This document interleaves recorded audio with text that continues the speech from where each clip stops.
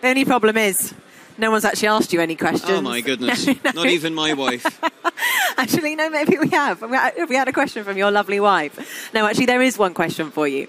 And they want to know, obviously, you've been part of Formula E since, well, you've been what shall we say, an observer in the garages. How much more work are you going to have to do?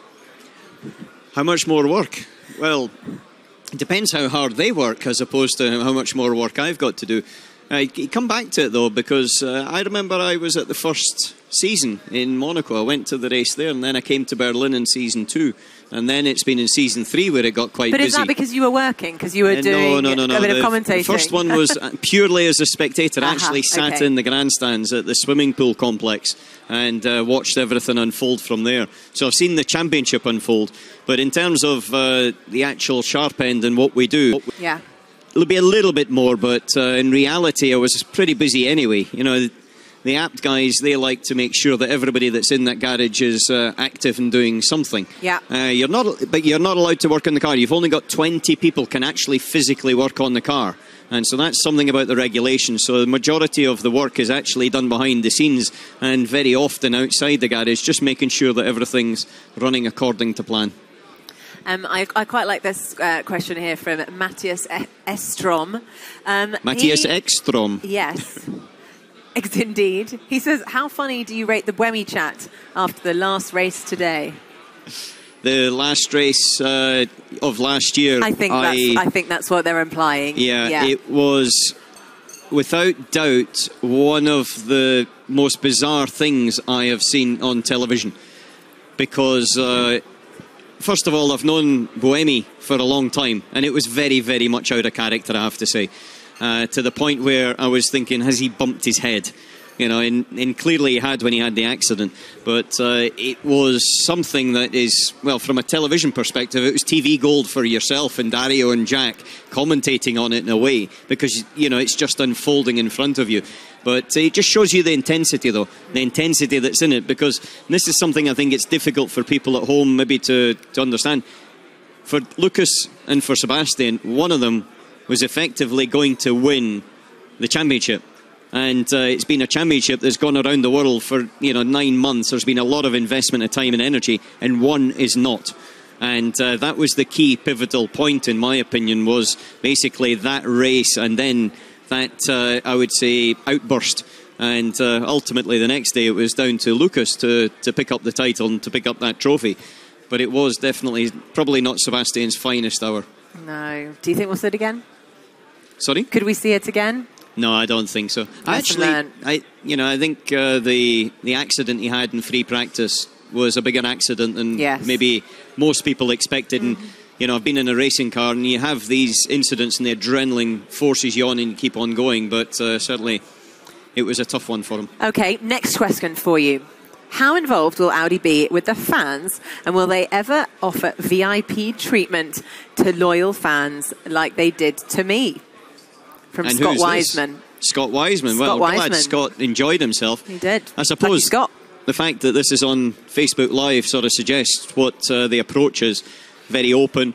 We're in a position now where I think the championship, it allows you to maybe be a little bit more open in that respect. And this is the future. The way we're attacking it is to be out there and with the fans, because that's the thing about the championship as well. It goes to the races, so the fans are quite up close and personal, and get to see it.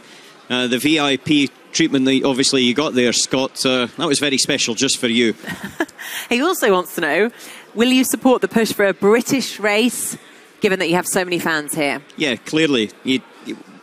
Britain is a huge part of the racing fraternity, and I'm a big fan of supporting for British races, no question about it. But we've just got to find the right streets. The interesting thing is the Closed Roads Act was something that's gone through the British Parliament, which would allow a city to apply for one of 20 spaces every year to close the roads without having to do all the judicial work of making a special deal with the government.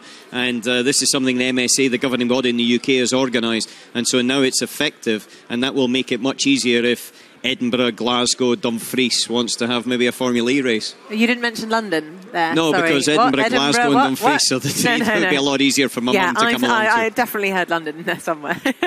Next question is from Sven Kannenberg. Have you signed an official reserve/development driver for season 4? Well, actually, I was thinking about maybe coming out of retirement for that. Well, you know, official reserve, we've got Daniel and Lucas, and so we don't expect or anticipate that there'll be any requirements for any reserve drivers. Well, to be fair, I mean, Lucas even broke his foot and still managed to race, so I can see why you don't need a reserve driver. It was funny in Berlin because he was limping a little bit, and, you know, Brazilian footballers tend to limp a little bit if they, you know, trip over a piece of grass or something like that. But then they said it was really quite sore after the race, and our doc sent him off to actually have a real x-ray, not just a bit of strapping to get him through. And then it was clear that he had quite a bit of damage to it, much more than I think anybody expected, apart from our doc who said, go and get that seen to as soon as you can. I think we all felt quite bad afterwards because no one gave him any sympathy in the pit lane when he was hobbling around. And we didn't give him any sympathy afterwards. We said, you've got to get back in the car, and the next race is more important than the last one. Well, it obviously works, whatever you said. I have another question. Sorry, it's another... given that Alan is from Scotland, well, he pushed for a UK race, but I think we've covered that. Here's a good one, which I think we probably touched upon a little bit today. How difficult or easy was the decision to leave WEC and join Formula E? It's very difficult, you know, because for a few reasons, actually. One, the WEC was a very, very big part, and Le Mans was a very big part of, I would say, the making of the histories of Audi in motorsport. It was also the start of our electrification development as well, with the hybrid systems that were running on the R18. But you don't just switch off that history and emotion overnight. But, you know, like every book, there's a change of chapter. And it was the time for a change of chapter. And so therefore it had to be done. But there's no question it was with a heavy heart, but at the same time it was also with other opportunities of something new and looking forward to the new challenge and the fresh challenge and different parts of it as well. And so I think for the engineers it was something where they could switch off looking in one way, but they had to very, very quickly look in another direction. From myself, and Lucas mentioned it as well, you know, it was a big part of our careers, but you know, the times do divert, and you know, motorsport is one big family in that respect, so you do see people bouncing back and forward and coming around. Absolutely.